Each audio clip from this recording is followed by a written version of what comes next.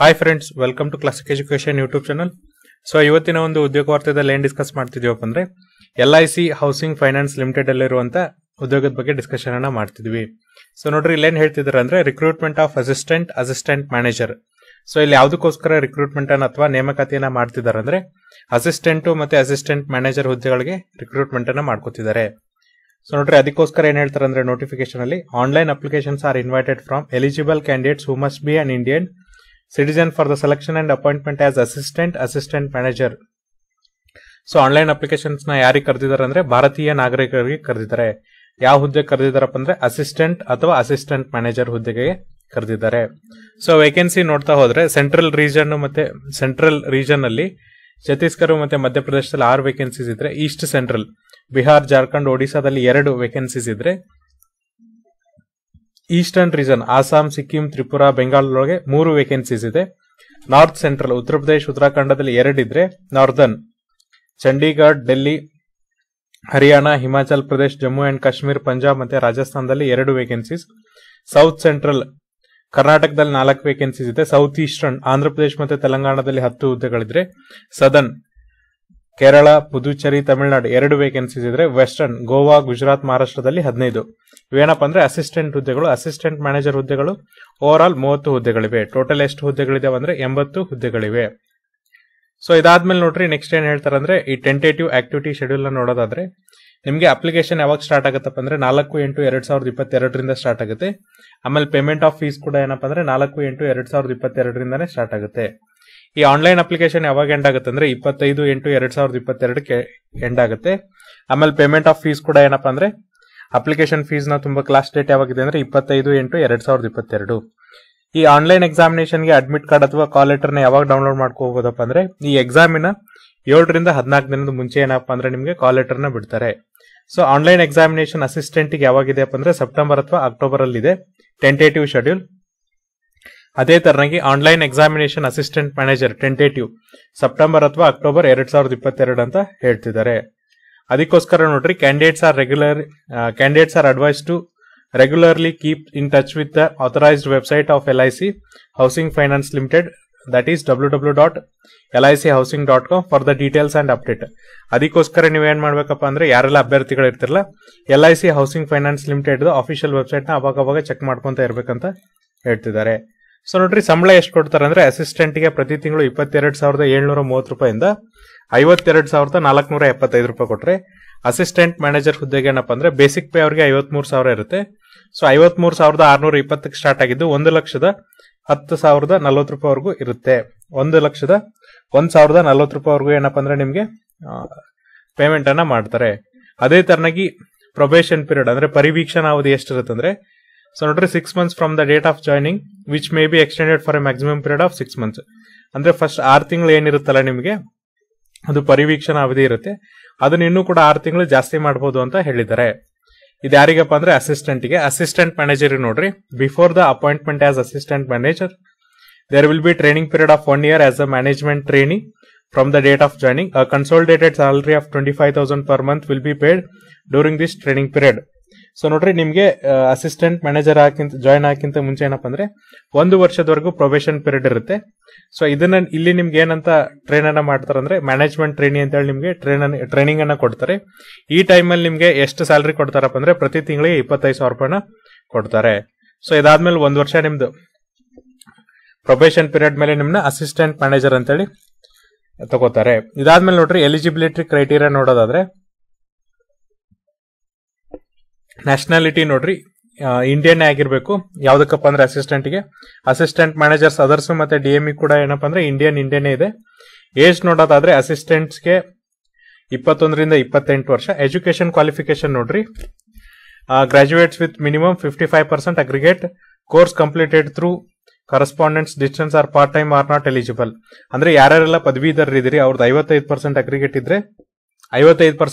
ಇದ್ರೆ ಈ ಹುದ್ದೆಗೆ ಎಲಿಜಿಬಲ್ ಆಗ್ತೀರಾ. ಇನ್ ಕೇಸ್ ನೀವು ಡಿಸ್ಟೆನ್ಸ್ ಲರ್ನಿಂಗ್ ಎಜುಕೇಶನ್ ಇಂದ ಅಥವಾ ಓಪನ್ ಯೂನಿವರ್ಸಿಟಿಯಿಂದ ಕೋರ್ಸ್ ಮಾಡಿದ್ರೆ ನೀವು ಎಲಿಜಿಬಲ್ ಆಗಲ್ಲ. ಅದೇ ತರನಾಗಿ ಅಸಿಸ್ಟೆಂಟ್ ಮ್ಯಾನೇಜರ್ ನೋಡೋದಾದ್ರೆ, ಸೊ ನೋಡ್ರಿ, ಫಸ್ಟ್ ಅದರ್ಸ್ ಮತ್ತೆ DME ನೋಡೋದಾದ್ರೆ ಫಸ್ಟ್ ಅದರ್ಸ್ ನೋಡ್ಬಿಡೋಣ. ಇಲ್ಲಿ ನ್ಯಾಷನಾಲಿಟಿ ಇಂಡಿಯನ್ಸ್ ಇದೆ, DME ಒಳಗೂ ಇಂಡಿಯನ್ಸ್ ಇದೆ. ಏಜ್ ಲಿಮಿಟ್ ಅದರ್ಸ್ ಒಳಗೆ 21ರಿಂದ 28 ವರ್ಷ ಆದ್ರೆ DME ಒಳಗೆ 21ರಿಂದ 40 ವರ್ಷ. ಸೊ ನೋಡ್ರಿ ಅದರ್ಸಿಗೆ ಏನಿದೆಯಪ್ಪ ಅಂದ್ರೆ ನೀವು ಯಾವ್ದಾದ್ರು ಪದವೀಧರರಾಗಿರ್ಬಹುದು, ಬಟ್ ಏನಪ್ಪಾ ಅಂದ್ರೆ 60% ಅಗ್ರಿಗೇಟ್ ಇರಬೇಕಾಗುತ್ತೆ. ಅಥವಾ ನೀವು ಯಾವ್ದಾದ್ರು PG ಕೋರ್ಸ್ ಮಾಡಿರ್ಬೇಕು ಇನ್ ಎನಿ ಡಿಸಿಪ್ಲಿನ್, ಅವರು ಕೂಡ ಇಲ್ಲಿ ಎಲಿಜಿಬಲ್ ಆಗ್ತೀರಾ. ಆಮೇಲೆ ನೋಡ್ರಿ ಯಾರೆಲ್ಲ ಡಿಸ್ಟೆನ್ಸ್ ಲರ್ನಿಂಗ್ ಎಜುಕೇಶನ್ ಮಾಡಿರ್ತಾರಲ್ಲ ಅಥವಾ ಪಾರ್ಟ್ ಟೈಮ್ ಮಾಡಿರ್ತಾರಲ್ಲ ಅವ್ರು ಇದಕ್ಕೆ ಎಲಿಜಿಬಲ್ ಆಗಲ್ಲ ಅಂತ ಹೇಳಿದ್ದಾರೆ. ಇದಾದ್ಮೇಲೆ DME ನೋಡೋದಾದ್ರೆ graduates in any discipline with 50% marks R post graduate in any discipline. MBA in marketing R finance will be given preference. So ಯಾರೆಲ್ಲ ಪದವೀಧರರು ಯಾವ್ದಾದ್ರು ಡಿಸಿಪ್ಲಿನ್ ಇರ್ಬೋದು ವಿತ್ 50% ಮಾರ್ಕ್ಸ್ ಇದ್ರೆ ಅವ್ರು ಎಲಿಜಿಬಲ್ ಆಗ್ತೀರಾ. ಅಥವಾ ಪೋಸ್ಟ್ ಗ್ರಾಜುಯೇಟ್ ಮಾಡಿದ್ರೆ ಯಾವುದೇ ಡಿಸಿಪ್ಲಿನ್ ಅಲ್ಲಿ ಇದ್ರು ಕೂಡ ನೀವು ಎಲಿಜಿಬಲ್ ಆಗ್ತೀರಾ. ಸ್ಪೆಷಲ್ ಪ್ರಿಫರೆನ್ಸ್ ಯಾರಿಗೆ ಕೊಡ್ತಾರಪ್ಪ ಅಂದ್ರೆ MBA ಇನ್ ಮಾರ್ಕೆಟಿಂಗ್ ಮತ್ತೆ ಫೈನಾನ್ಸ್ ಅವ್ರಿಗೆ ಕೊಡ್ತಾರೆ ಅಂತ ಹೇಳ್ತಿದ್ದಾರೆ. ಅದಾದ್ಮೇಲೆ ನೋಡ್ರಿ ಇವೆರಡಕ್ಕೂ ವರ್ಕ್ ಎಕ್ಸ್ಪೀರಿಯನ್ಸ್ ಇಲ್ಲ. ಯಾವ್ದಕ್ಕಪ್ಪ ಅಂದ್ರೆ ಅಸಿಸ್ಟೆಂಟ್ ಮತ್ತೆ assistant manager other ಸಿಗಿಲ್ಲ, but DME ಗೆ ವರ್ಕ್ ಎಕ್ಸ್ಪೀರಿಯನ್ಸ್ ಇದೆ. ಏನೇ ವರ್ಕ್ ಎಕ್ಸ್ಪೀರಿಯನ್ಸ್ ಇದೆ ಅಂದ್ರೆ completed 3 years as DME in LIC HFL as on 31/3/2022 and continuing as DME R marketing ಇಂಟರ್ಮೀಡಿಯೇಟ್ಲಿ in LIC HCF. ಅಂದ್ರೆ ನೀವು 3 ವರ್ಷ ಏನಪ್ಪಾ ಅಂದ್ರೆ LIC ಲಿ DME ಆಗಿ ಕೆಲಸವನ್ನ ಮಾಡಿರ್ಬೇಕು. ಅದು ಕೂಡ ಏನಪ್ಪಾ ಅಂದ್ರೆ 31/3/2022 ಆಮೇಲೆ ಅದೇ ತರನಾಗಿ ಕಂಟಿನ್ಯೂ ಮಾಡ್ತಾ ಇರಬೇಕು DME ಅಲ್ಲಿ ಅಥವಾ ಮಾರ್ಕೆಟಿಂಗ್ ಅಲ್ಲಿ ಅಂತ ಹೇಳ್ತಿದ್ದಾರೆ. ಆಮೇಲೆ ಕಂಪ್ಯೂಟರ್ ಸ್ಕಿಲ್ಸ್ ನೋಡ್ರಿ ಈ ಮೂರಕ್ಕೂ ಕೂಡ S ಅಂತ ಇದೆ. ಅದೇ ತರನಾಗಿ ಏಜ್ ಲಿಮಿಟ್ ನೋಡೋದಾದ್ರೆ ನೋಡ್ರಿ ಇಲ್ಲಿ ಏಜ್ ಲಿಮಿಟ್ ಏನ್ ಹೇಳ್ತಿದ್ರು ಅಂದ್ರೆ 21 ರಿಂದ 28 ವರ್ಷ ಅಂದ್ರೆ ಯಾರ್ಯಾರು ಎಲಿಜಿಬಲ್ ಆಗ್ತಾರೆ ಅಂದ್ರೆ, ಸೊ ನೋಡ್ರಿ ಯಾರ್ದೆಲ್ಲ ಡೇಟ್ ಆಫ್ ಬರ್ತ್ ಏನಪ್ಪಾ ಅಂದ್ರೆ 2/1/1994 ರಿಂದ 1/1/2000 ಇರ್ತಾರಲ್ಲ ಅವರೆಲ್ಲ ಇದಕ್ಕೆ ಎಲಿಜಿಬಲ್ ಆಗ್ತಾರೆ. ಸೊ ನೋಡ್ರಿ ಸೆಲೆಕ್ಷನ್ ಪ್ರೊಸೀಜರ್ ನೋಡೋದಾದ್ರೆ ಅಸಿಸ್ಟೆಂಟ್ ಗೆ ಒಂದು ಆನ್ಲೈನ್ ಎಕ್ಸಾಮಿನೇಷನ್ ಇರುತ್ತೆ, ಅದಾದ್ಮೇಲೆ ಇಂಟರ್ವ್ಯೂ ಇರುತ್ತೆ. ಅಸಿಸ್ಟೆಂಟ್ ಮ್ಯಾನೇಜರ್ ಗೆ ಏನಪ್ಪಾ ಅಂದ್ರೆ ಆನ್ಲೈನ್ ಎಕ್ಸಾಮಿನೇಷನ್ ಪ್ಲಸ್ ಇಂಟರ್ವ್ಯೂ ಇರುತ್ತೆ. ಅಸಿಸ್ಟೆಂಟ್ ಮ್ಯಾನೇಜರ್ DME ಕ್ಯಾಟಗರೀಸ್ ಏನಪ್ಪಾ ಅಂದ್ರೆ ವರ್ಕ್ ಎಕ್ಸ್ಪೀರಿಯನ್ಸ್, ಆನ್ಲೈನ್ ಎಕ್ಸಾಮಿನೇಷನ್ ಮತ್ತೆ ಇಂಟರ್ವ್ಯೂ ಇರುತ್ತೆ. ಇದಾದ್ಮೇಲೆ ಆನ್ಲೈನ್ ಎಕ್ಸಾಮಿನೇಷನ್ ಗೆ ನೋಡೋದಾದ್ರೆ online examination will be of objective type multiple choice questions of 2 hour duration comprising of the following sections. So ನೋಡ್ರಿ online examination ಏನಪ್ಪಾ ಅಂದ್ರೆ ಆಬ್ಜೆಕ್ಟಿವ್ ಟೈಪ್ ಇರುತ್ತೆ, ಮಲ್ಟಿಪಲ್ ಚಾಯ್ಸ್ ಕ್ವಶನ್ಸ್ ಇರ್ತವೆ, ಈ ತರನಾಗಿರುತ್ತೆ. ಫಸ್ಟ್ ನಿಮಗೆ ಟೋಟಲ್ 4 ಸೆಕ್ಷನ್ ಇರುತ್ತೆ. English language, logical reasoning, general awareness with special emphasis on housing finance industry, numerical ability for assistant, quantitative aptitude for assistant manager.